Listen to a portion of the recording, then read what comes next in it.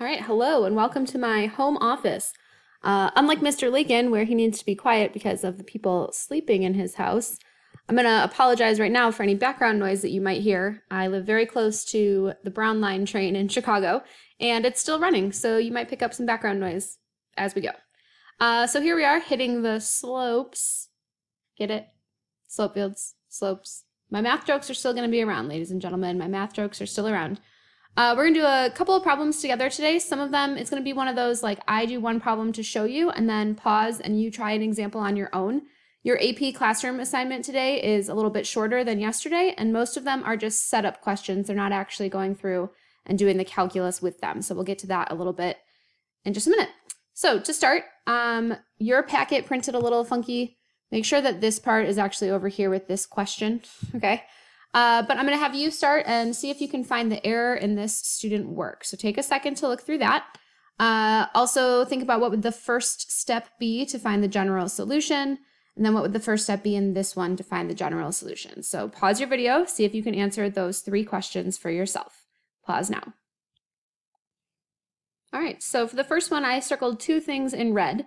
The 6 right there should be a plus or minus 6 because that plus minus to answer thing happens from taking the square root, which means I also circled the bottom of the plus minus 2 because the student was just like, oh shoot, I needed a plus minus in there somewhere. Let me just throw it in. So that's also incorrect. For both of these ones, I'm going to say that overall the first step would be to separate your variables. We are going to be working with separable differential equations.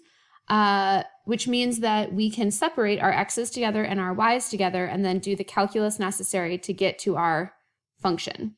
Okay, so y dy and 6dx, 1 over 6y dy and dx. This one you would need a u sub right here, okay, and then we'd have something with logarithms. So the moral of the story is to, step 1, separate variables. And then I'm going to say, don't forget plus C. So this plus minus thing here that I was throwing on is some students go through and they do all of this work to solve the entire differential equation. And then at the end, they're just like, oh shoot, I need a plus C. Okay. Make sure you show the plus C when you are supposed to be finding it, which is right after you take the antiderivative. All right. Suppose the rate of change, to be slope, of a population Y is directly proportional to the value of y. So I'm going to have you change this to a dt. So what this is saying is the change in the population over the change in time. Well, that's supposed to be directly proportional, which means that we're going to have some k value, some multiple every single time in respect to y, because the rate of change of the population is directly proportional to the value itself. So what that means is that over time, your population's rate is being multiplied and multiplied and multiplied by this k that we have as our direct proportionate. All right, so find the general solution for y. So the first thing is I'm going to separate my variables. So I'm going to get 1 over y dy equals, there's k times t. K times dt. I'm going to take the antiderivative. So on this side, I get the natural log of the absolute value of y. This side, I'm going to get kt plus c. Okay, well, right now, if I was looking for c, I would plug in my t and my y to be able to find it. But right now, I'm going to solve for y because it says find the general solution. So I'm supposed to get y by itself. I'm going to e both sides. This will just be y equals. This then is e to the kt plus c. I'm going to do kind of a weird mathematical step, but I want you to stay with me. I'm going to write this as e to the kt times e to the c. And the reason I'm doing that is because e to the c is really just some brand new constant. And so when I actually write this as a solution solved for y, I have c e to the kt. Now, some students ask what happens to this absolute value. Well, the absolute value is important if you were finding the c originally, which we would do, okay? It also, remember, is there as a kind of a safeguard with domain to make sure that we're not taking the natural log of anything that is less than or equal to 0. this should hopefully look familiar to you. So, I guess I just need to scroll down. This should hopefully look familiar to you from previous studies. If dy dt is equal to k times t, then y itself will be equal to c e to the k t, which should be looking like your amount is equal to your initial value, PER, your rate, t, right? So compounding continuously or continuous population growth, all of those things are happening because you are repeatedly multiplying. You are repeatedly multiplying by some value, k, as it relates to the population. All right, so let's try one. If dy dt equals 5y, find the general solution solved for y. Then find the particular solution if we know that when t equals 4, y equals 200. All right, so right away, I know this is going to turn into y equals c e to the 5t. Okay, now if you're not a big memorizer, totally fine. Let's actually go through the steps of that. So I'm going to say dy is equal to 5. I'm going to divide the y to the other side and multiply the dt to that side. So then I take the antiderivative. I'm going to get the natural log of y equals 5t plus c.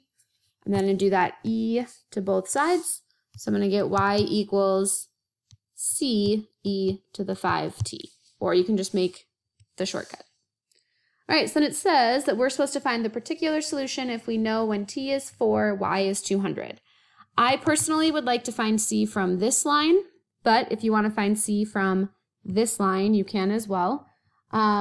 So if we go through and we find our c value, we know that the 200, I'm going to use this one for right now, 200 is equal to c e to the 20th, because 5 times 4 is 20, which means that c itself is equal to 200 over e to the 20th.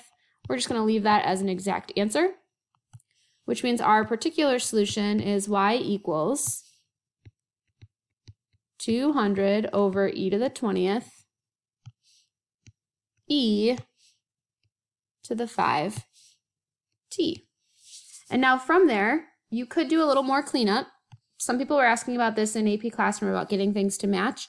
E to the 5t over e to the 20th, you would subtract your exponents. So another version of this answer might say 200e to the 5t minus 20. Okay, and that's properties of exponentials from pre-calculus and AAA. All right, so this next one, it says if y equals c e to the kt, find the specific exponential function if we know all of this information. Well, what's important here is you want to pull out some coordinate points. We know that our function has to go through the point 0, 2. We also know that our function has to go through the point 2, 4. And so what that allows us to do is to set up an equation. So I'm going to use the initial condition. Oops, try that again. I'm going to use the initial condition. 2 is equal to c e to the k times 0. Well, anything to the 0 power is just going to be 1, which means that c is equal to 2, which makes sense because our initial condition, right, at time 0, we have a value of 2. Now what I can do is I can use this other point to help me find my k value. So I know this 2 is staying there. I now have e to the k times 2. Using all of my knowledge from pre-calculus, I'm going to divide both sides by 2. I'm going to take the natural log of both sides. So I get the natural log of 2, swing down 2k times the natural log of e. That's going to go away. K is equal to the natural log of 2 over 2, which you can leave it like that, or you can store it in your calculator as a decimal, right? So it goes on forever and it won't repeat, and we don't get any rounding errors going on there. All right, so I want you to try B, C, and D. These should all be practice from pre-calculus. So we now have our new equation, y equals 2e to the natural log of 2 over 2 times t. Go ahead and answer B, C, and D. pause your video. All right, I've got all my work shown in the answers, so hopefully that went okay for you. If not, that would be a good thing to post in the discussion board and work out with your teacher. All right, so let's talk about story problems a little bit. We're going to do the same thing that we just did. I'm going to help you pull out the important information and then see if you can write the equation, finding your C and your K. So it says that 4 months after it stops advertising, a manufacturing company notices that his sales have dropped from $100,000. So we started with $100,000 in sales. And after 4 months, we are down to 80,000. If the sales follow the pattern of decline, an exponential, so we're going to start with y equals CE to the KT, what will the sales be after another 2 months? So at time 6, what are our sales? So I want you to go through and I want you to see if you can find what C is equal to, what K is equal to, and then what is going to go on at time 6. I'm not going to spend a lot of time explaining these because this is technically pre-calc review. This is just reinforcing the idea that exponential growth comes from dy dt equals ky. So pause your video, see if you can work this one out. All right, here's what we've got worked out. I do want to point out that if you use the exact value of k, you're going to get this number. And if you use the rounded value of k, you're going to get that number. But both of them would be acceptable. And you'd know pretty quickly from the multiple choice answers which one you're supposed to pick.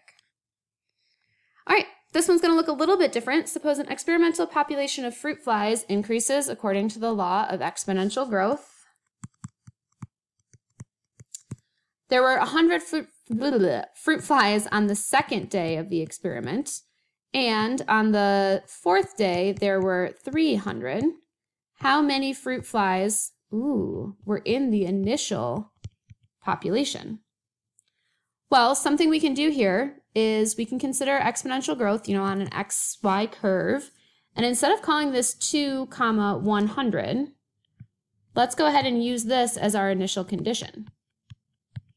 Well, if 0, 100 is a point on our curve, then we have the point 2, 300, and the point I'm actually looking for is -2, mystery. So I'm just doing a horizontal shift, so to speak, of my data points because I know every exponential curve is going to look like this, and I'm just choosing what point do I use as like my anchor.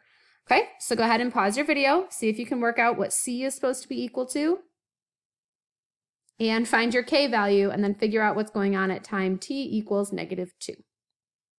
All right, check it out. Maybe re-pause your video if you need to look it over. I'm going to move on, though, to the next one. All right, that switched pretty fast. I'll leave you here for a second longer, but you really might want to pause your video. Due to time constraints, we're going to set this one up, but then I'm going to do example 6 in a different video because that one is something called Newton's law of cooling, which is similar but slightly different. So let's pull out our important information about the population of Nevada.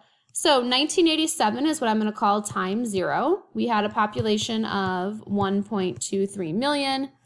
As of 2017, which would be 30 years later, we're at 2.998. We eventually want to know what will the population be in 2025. Well, 2025 in relation to 1987 is 38 years later. Also, we want to know when will the population equal 6 million. So go ahead and set up. We're talking about exponential growth. Keep in mind that populations don't always follow the same pattern forever, right? I mean, that's the whole idea about this flattening the curve with COVID, is that exponential growth usually is the start of a logistic curve, and then it'll eventually smooth out. But for right now, we're going to go with this information. So go ahead and pause your video, see if you can tell me what's going on in 2025, and when will the population reach 6 million. Pause now. All right, and here are my solutions. So again, I'm going to do number 6 in another video. It'll be quick, I promise. And then keep in mind that all of these, we want to think about what does Y represent and what does T represent. So some of the questions you're going to be asked in AP Classroom are just what would dy dt being equal to something represent? And they're really just thinking questions, all right? Think about dy dt would represent the rate of change of Y. dp dt would represent the change in population. And it's kind of a working out the problems from there. Don't forget to watch example 6. It's important. Bye.